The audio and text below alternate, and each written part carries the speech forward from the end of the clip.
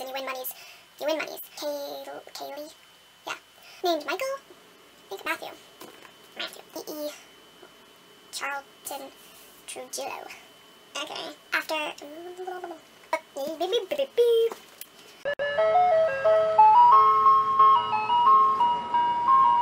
Hey guys, it's Jay, and today I'm here with my August wrap-up. I read a total of 12 books.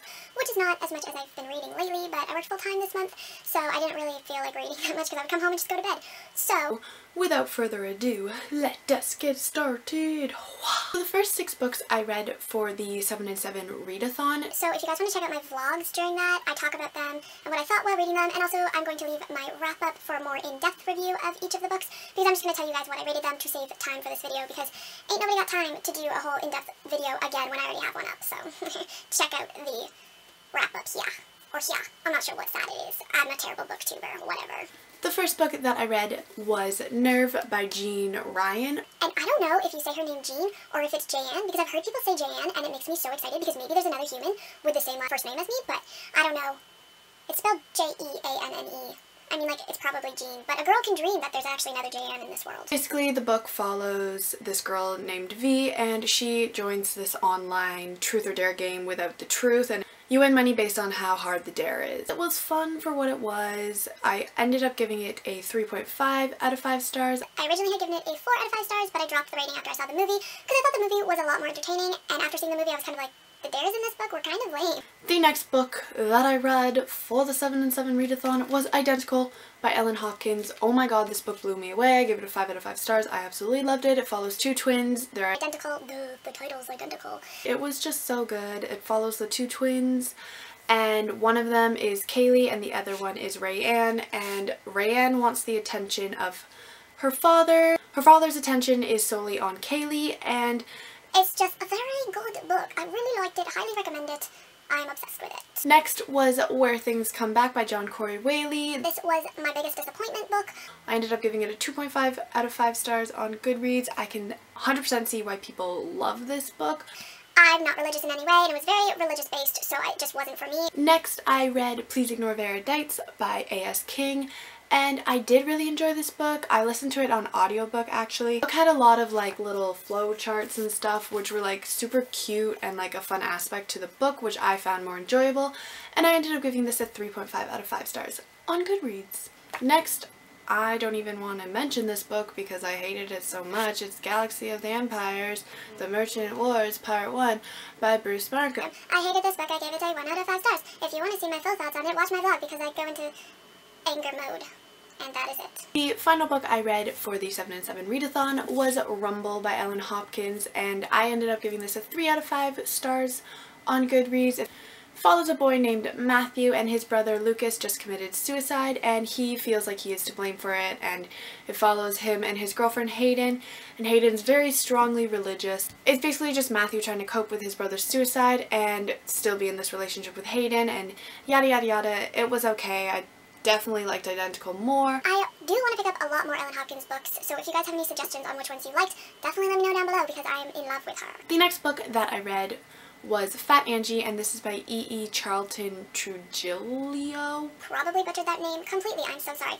So this book follows Angie, who calls herself Fat Angie. After a failed suicide attempt occurring after her sister went missing in Iraq, Fat Angie is one of the most hated girls in high school. She tries to become invisible, but mean girl Stacey Ann won't leave her alone. That is when a new girl, Casey Romance, comes into her life and everything changes. I ended up giving this a 2.5 out of 5 stars on Goodreads. It was okay, but it had a lot of things that bothered me, like a lot. The only description we ever get of Angie is that she's fat. And you don't really get anything else. You don't know her hair color, you don't know her eye color, you don't know anything about her other than she is overweight. You never really get to know her as an individual, and it just really bothered me that the author didn't let us connect with her at all. There was a lot of slang in the book, and it definitely took away from the enjoyment of the story for me personally because I was trying to figure out what any of it meant most of the time, so that was not a fun part for me. I found the plot to be very complicated, and there were way too many subplots trying to be mashed together to form this one story, and it just didn't make any sense half the time.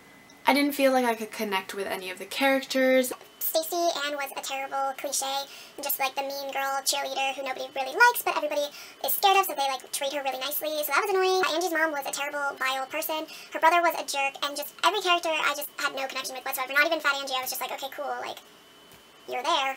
I also felt that the ending was way too predictable. It was obvious what was going to happen, and I was able to call it from the start. So, not my favorite book that I read this month, for sure. The next book that I read this month, I absolutely love. it was Clockwork Prince by Cassandra Clare, and this is the second book in the Infernal Devices trilogy. I was supposed to read the third one, Clockwork Princess, and I did not, so sorry. I'll try to read it in September, maybe? Who knows? I ended up giving this a 4.5 out of 5 stars on Goodreads. He's a gem, my heart. I still love him so much, and I love Will, and I still can't decide who I want Tessa to be with. It's just a mess in my head, because they're both so adorable. I just love them both. I just want them all to be one happy family. I love this series so far. I feel so invested in every single character, and I need to know what happens to my babies. So I'm going to pick up the third book, hopefully, and then I'm going to finish the Mortal Instruments as well. Hold me to it, people. It's going to happen by the end of the year.